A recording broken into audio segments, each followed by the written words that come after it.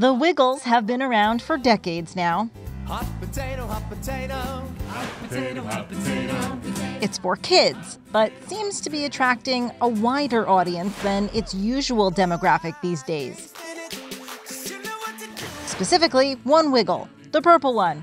Yes, this guy. That's a Wiggle?